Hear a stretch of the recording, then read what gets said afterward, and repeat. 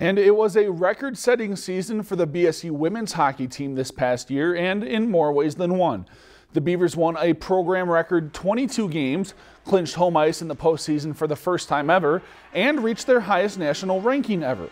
That dream season came to an end, though, 3 weekends ago when BSU was swept by Minnesota Duluth in the WCHA playoffs. Right from the get-go, this group really had high aspirations, had high goals for itself. Obviously, getting home ice was a goal. We were able to accomplish that.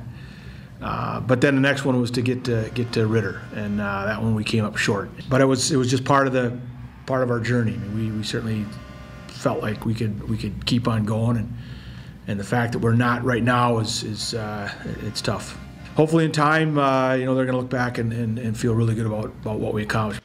And the Beavers do lose 8 seniors off this year's team, including reigning WCHA Defensive Player of the Year, Ivana Bilic, and forward Stephanie Anderson, but Scanlon and the Beavers still have high expectations for the next year. When you look at who we're losing and trying to replace that, yeah, it's going to be a challenge, but at the same time, we've got some really, really talented players coming back, and a lot of players that played a lot of key minutes and key positions. So we don't want to take a step back as a program. One of our goals is going to be to get home ice, and that's something I think we should always shoot for.